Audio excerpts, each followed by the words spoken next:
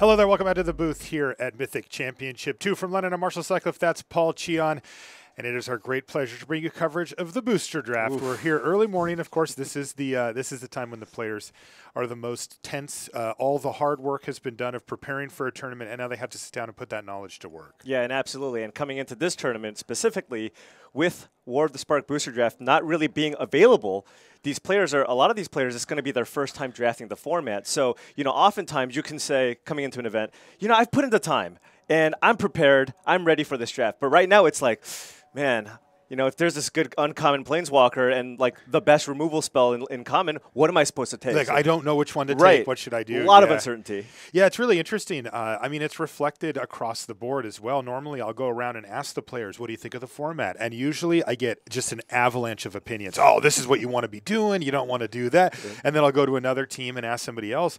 Here, it's like, I don't know. Yeah.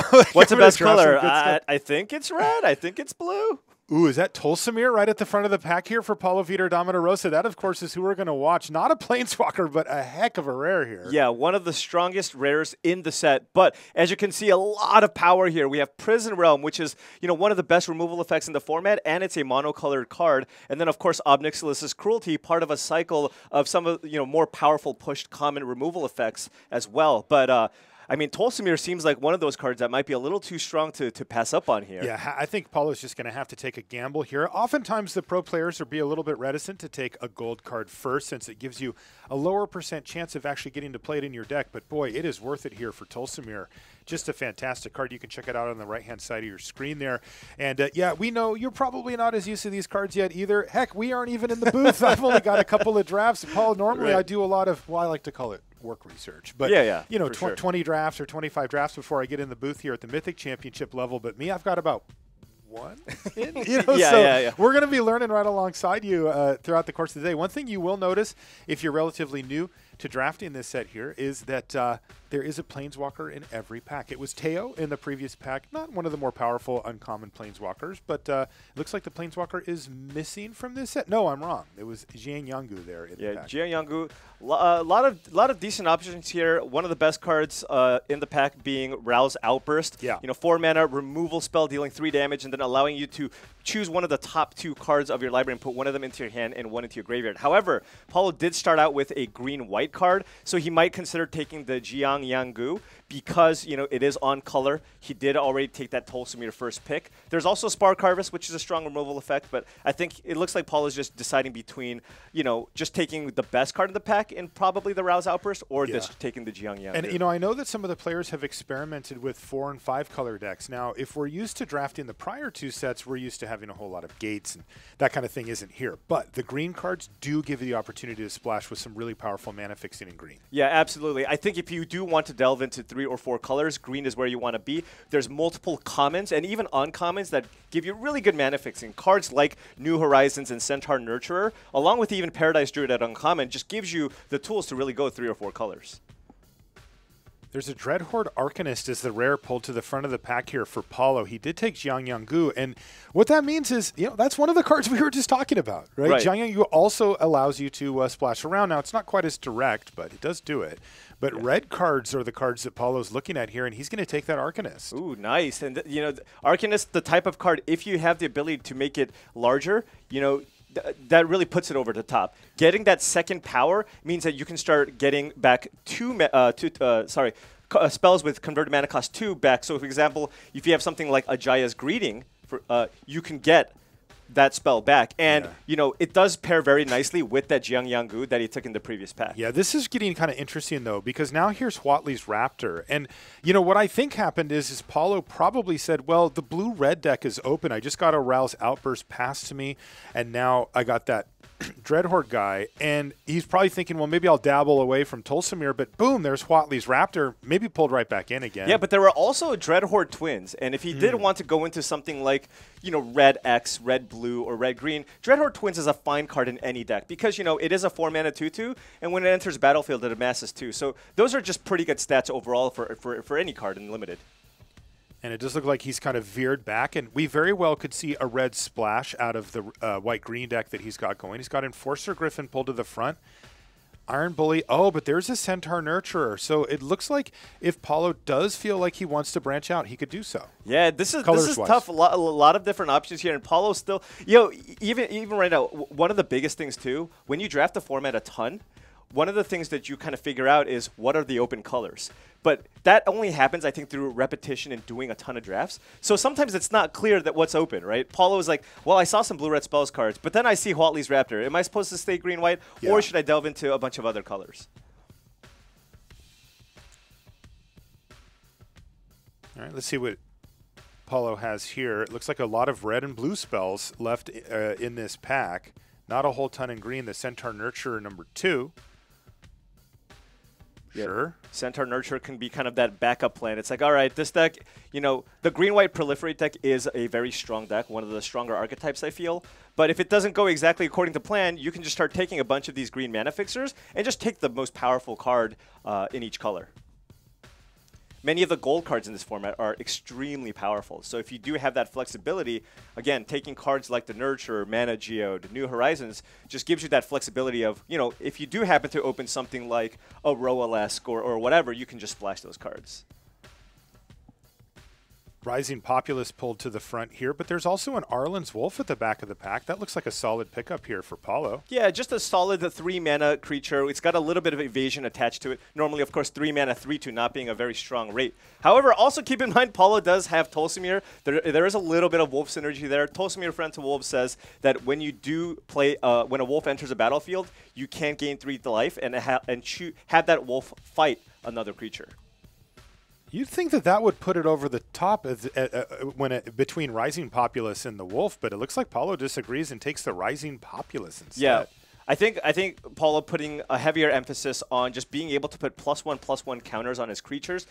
I think the best version of a green-white deck is a deck that's able to kind of distribute counters around and then abuse the Proliferate mechanic to just kind of snowball the battlefield. I think coming into this format, a lot of people would probably be thinking, look, this format's probably going to be slower, which is true, but it's not, a super slow, grindy format. You still need to put pressure. You need to put creatures onto the battlefield because of decks like the green-white Proliferate deck that goes 2-drop, 3-drop, Bloom Hulk, and then all of a sudden you're like, what am I doing with my life? Snare Spinner picked up kind of late in the pack as Paulo kind of fills things out. Nothing super insane jumping out. Yeah, Prismite, just a curve filler, something you're not especially happy putting into your deck, but, if you are splashing, you could use it as a kind of a bad mana fixer. Oh, wow. Okay. There was an Invade the City 2 picks ago and now another one here. Invade the City, a fine uncommon, but not super powerful. It's a payoff for the blue-red spells deck. Right. But even then, it's not, like some insane bomb or whatever. Yeah. It when you do see it that late, it might be signaling that maybe that archetype is open. But yes, Invade the City, it's really only at its best if you're really going super deep into that spell's archetype. You need something like 12 spells for that card to actually be good. Iron Bully, second to last here. And you never know, an Iron Bully can make the cut. And as you mentioned before, it can go well in this Proliferate deck because it does put a counter on a creature, and it has Menace itself. Yeah, I mean, normally a 3-mana, 2/2 Menace, not the best rate for a creature. But if you just have any way to put that additional counter, then all of a sudden you have a 3-mana, 3/3 Menace creature, which is a great rate. Yeah, that card is one, as is often the case, a +1/+1 away from being very, very good. It's a huge difference. I think that a lot of times people see +1/+1 counter and view it as a minor effect.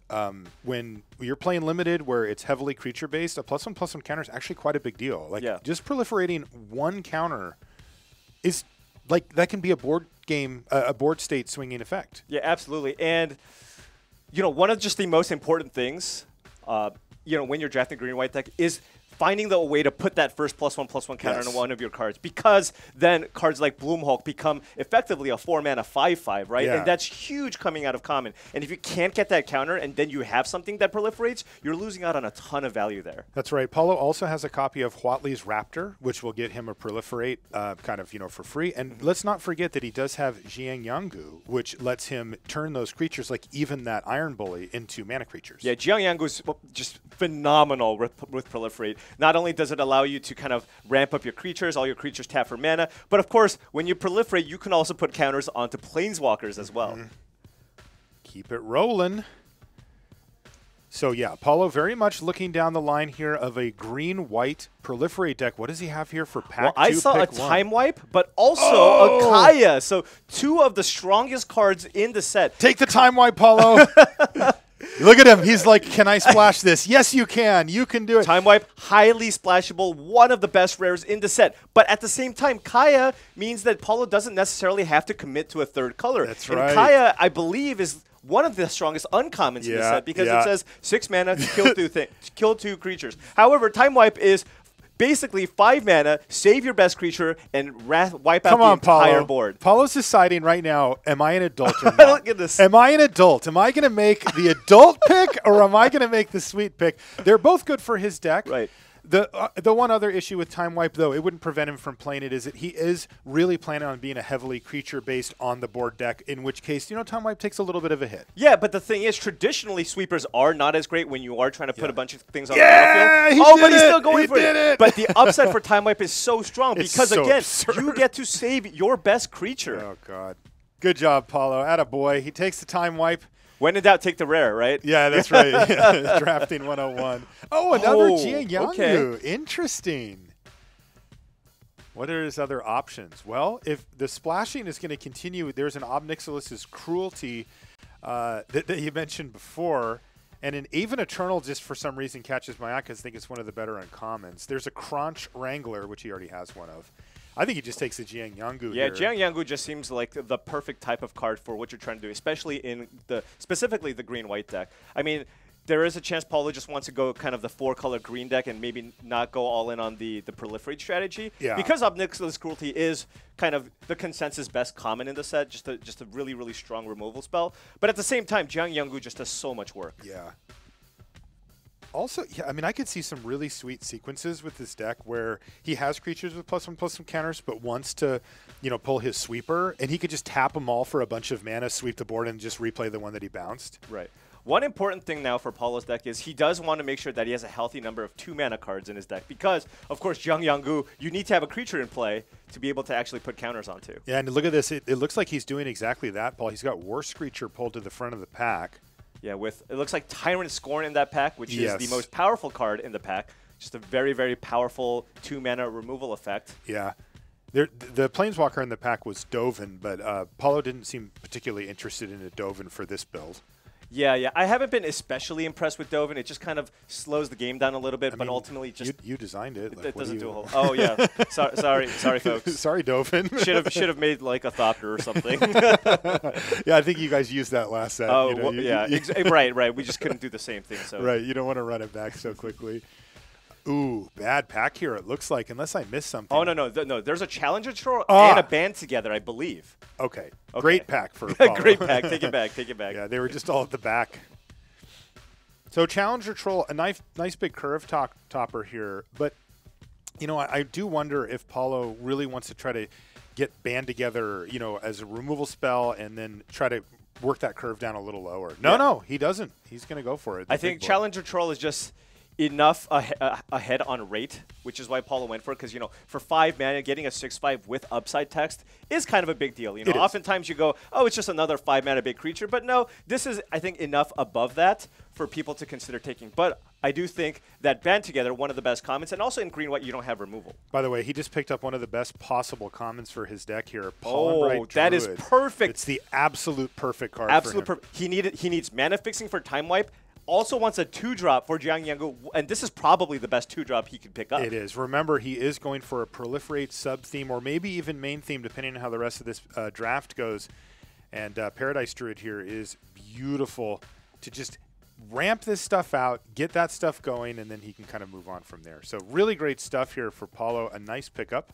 Yeah, Pack 2 going really, really well. It looks like, he tried to cut off green in Pack 1, and he is being rewarded. That's a fairly late Paradise Druid. Yeah. We also saw the pack, of course, before with the Challenger Troll and the Band Together, too. Was there another? Oh, there's a Bloomhulk in this pack. But wow. What else? I couldn't quite see the middle green card. That was another Challenger Troll. It was, wasn't it? Right. But I actually But think Bloomhulk's just better here, right? I think Bloomhulk is mostly just better. Keep in mind, Paulo has 2 Jiangyangus. Yeah. Bloomhulk is the perfect creature for his deck. Oh my gosh, just curve one right into the next. Oh, huh? think about it. Two mana creature, turn 3 Jiangyangu into turn 4 Bloomhulk. Yeah. I mean, it's going to be really hard to come back from that. Yeah, Bloomhulk is what we call a pushed common, right? I mean, this Yes. card is, you read it and you're like, wait, Where's there's the nothing downside? bad here? Yeah, like this is Where- all just can't good stuff. block? Ooh, another Huatley's Raptor Oh in my the pack goodness, here it's too. coming together so perfectly. That's another 2-drop. His 2-drops are double Huatley's Raptor and Paradise Druid. Yeah, this is insane. Yeah. The Jiangyangus are going to have a lot of loyalty in this Oh, deck man. as well. They're going to be happy. They're going to be very, very happy. And keep in mind, by the way, Jiangyangu also is a source of mana fixing. Any creature you control with a +1/+1 counter can tap for any mana. Wow, this pack 2 has just been absolutely amazing for Paulo. Yeah, we're watching the Hall of Famer in action, and boy, he's doing it. War Screecher, or it looks like there was a sideboard option for him, though he didn't end up taking it.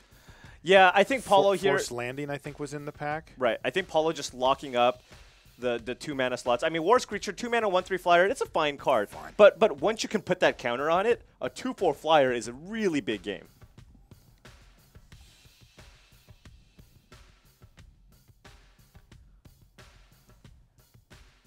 He's Now just picking up some kind of probably not going to make the cut level cards here. Locks it on Sergeant. Fine. Yeah, but I mean, think about the cards that he picked up in this pack. I mean, Bloomhulk, Paradise Druid, Jiangyangu, Time Wipe. Just everything is just a premium card that you want for this archetype. Oh, he got hooked up. No doubt about that. Here's Bond of Discipline. Not a card I'm a particularly big fan of. Yeah, I think it's the type of card that you play if you're aggressive and need a way to kind of close out the game, but oftentimes it just sits in your hand doing not a whole lot. Looks like he's got Thundering Ceratok there. Yeah, and a Ward Scale Crocodile, both just kind of, I would say, filler level 5 mana creatures. If you don't have anything better, you can just put them in your deck. Yeah, Ironclad Krovod is the last, third to last pick here in this second pack. But as you said before, oh baby, this pack was really nice for Paulo. And he has ample mana fixing at this point to cast his sweeper. You know, Paulo, one of those players who's been around the block. You know, he's played so many events, and every time you kind of go up to him and ask him how your deck is, he'll usually be like, he'll find something wrong with his deck, like, I need another 3-drop, I need whatever. Right now, I mean, this is just like an absolutely phenomenal start for this green-white proliferate deck. Yeah, he has to be really excited about this. He's got a great curve. He's got bombs. Look at this. He's got a card called Crunch Wrangler in his deck. You know what? I completely forgot he had a Tolsmir in his deck, too. Oh, yeah, that. Of course, right? Oh, that. Yeah. Don't forget that. I mean, look at this. Tolsmir, Time Wipe. Now, what does he have as far as removal goes, though? Any? I think he has none. Oh, he has Tolsmir, which is kind of a way to kill something. And, of course, Time Wipe is a mass removal spell. Yeah. But he doesn't have spot removal. Of course, it's a little bit more difficult when you're green-white.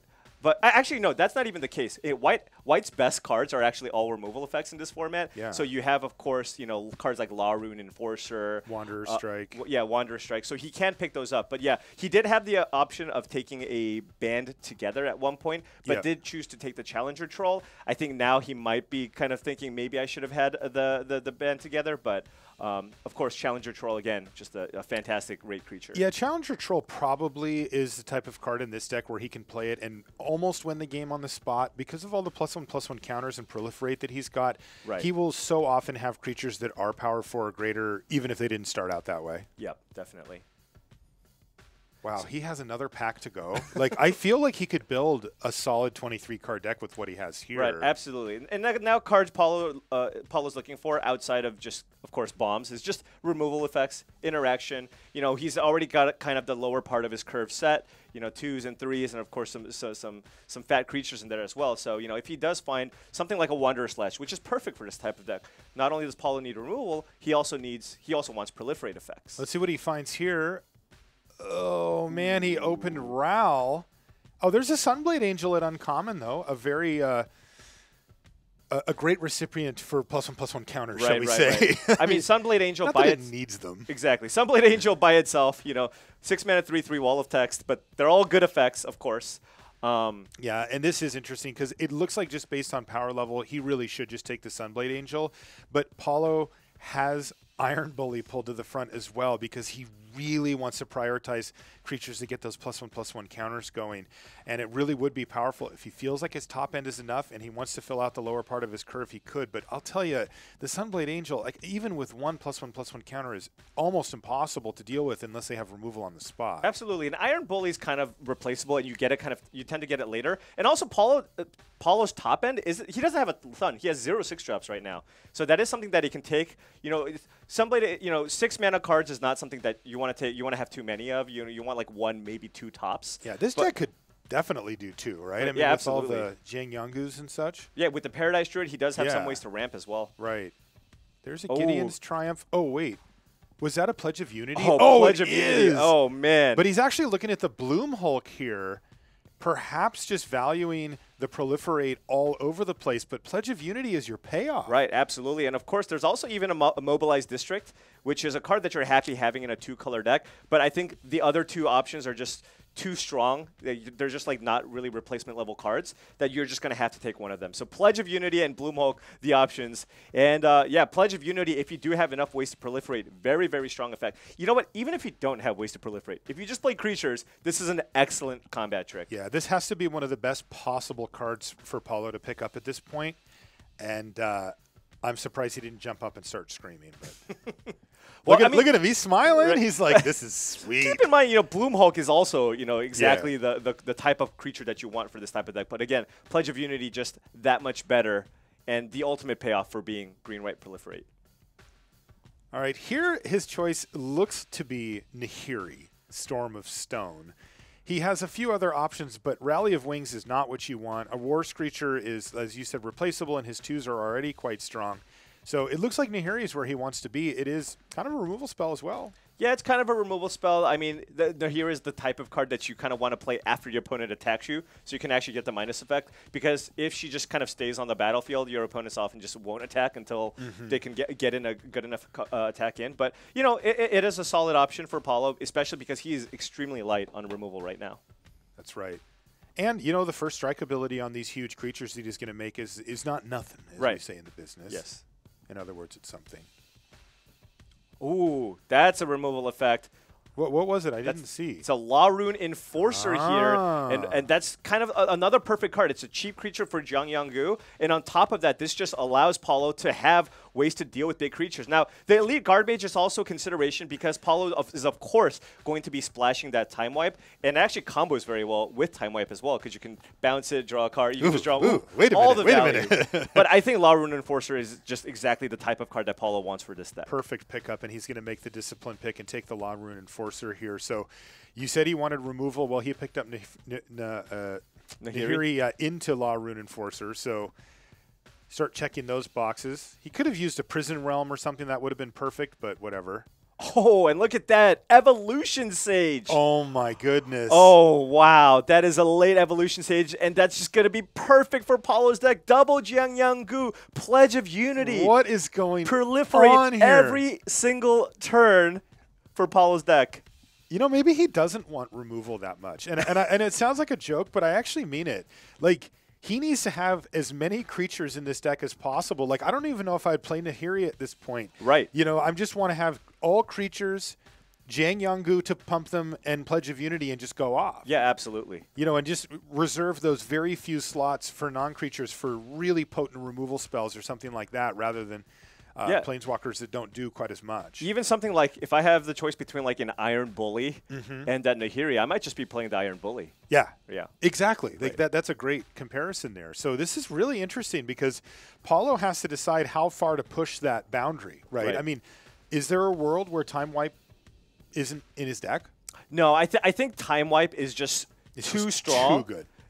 to not play because again, it's not just your typical run-of-the-mill 5-mana sweeper. This allows you to save your biggest creature. So oftentimes you can just put a little more pressure out on the battlefield, and it's harder to play around because you're going to put a bunch of creatures in play. Your opponent has to match that, and then you just get to save your biggest thing. Yeah, and it's so perfect for his deck as well because Jiang Yangu puts counters on your creature, so you're kind of your one threat is ahead, and it forces your opponent to match you. There's Vivian's Grizzly.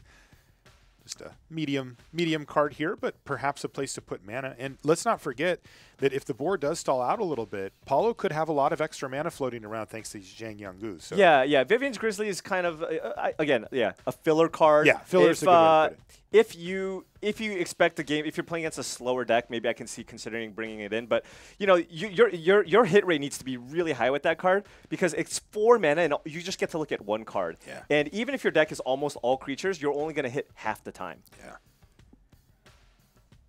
Is that another Sunblade Angel? Yeah, it is. It's a really late Sunblade Angel here for Paulo. So if he feels like that card, is the type of thing that he wants to do, and I'll be honest, it is, right? Like a flying lifelinker, there's a lot of other stats, but that you start putting counters on, especially with Vigilance, just means that your opponent can't ever win. And there's that Iron Bully that he has gotten back on the wheel here, Paul. Yeah, and look at this. Paulo just has multiple ways, a plethora of ways to put +1/+1 counters on his creatures, multiple ways to proliferate with the Evolution Sage, the Bloom Hulk. I mean, he kind of has it all. Gideon's Triumph here. That is a card he can absolutely play, though I don't know if he will. Yeah. The build on this is going to be really interesting because Paulo has shown some really good discipline, I think, throughout the course of this draft. Taking some chances when it was warranted. The Tolsimir was kind of obvious, right? But, that was a gold card. And then taking the Time Wipe as well for taking a shot on such a super high power level card. But also he's been quite disciplined. He's taken some of the cheaper options or the ones that are more on theme rather than the more obviously powerful ones. And I'm really curious to see how he puts these cards together because that is going to make a big difference. He has a synergy deck here. He actually kind of has the best of both worlds. He has a very powerful deck, but it is based on +1/+1 counters and proliferate. That's really what he's trying to maximize on. And when you do draft the green-white proliferate deck, one of the biggest strengths for the archetype is you can actually have a strong functional deck with just all the commons, right? There's just a lot of synergies. You can build a good synergy deck. And Paulo not only has the good common synergy cards, he also has the bombs. Yeah. He has all the payoff cards. Keep in mind, double Huatli's Raptor. On top of all the things that we've seen, right? On top of all the rares. So I feel like he's not only has, all the synergy cards, he's got the payoff cards that are uncommon, and then just the bombs up top with Time Wipe and that Tolsimir. Yeah, look, Paulo is in a very difficult pot here. Right. There's like 5 big name players that you can see just on that shot. Welcome back to the booth. But he has the tools to get the job done. He's the best player in the room. I mean, he's one of the best players ever. Yeah, I mean, he's a top 5 player all time. So. Right, and he's certainly one of the most successful players of all time. So what that means is, well, you could put tools like this in his hand, and he can certainly get the job. Oh, yeah. I mean, he's got to be thrilled with the way this draft turned out. I mean, this is kind of one of the better decks. I mean, I haven't seen a ton of drafts. I've done a few of the play design drafts, but, I mean, this is just looks like it has the tools for a 3-0. Yeah, I drafted this same archetype last night. It did not look like this. And I thought it was fine. I did. I was like, hey, this deck looks fine to me. All right, well, that's going to do it for our draft portion. We'll see you in just a little bit.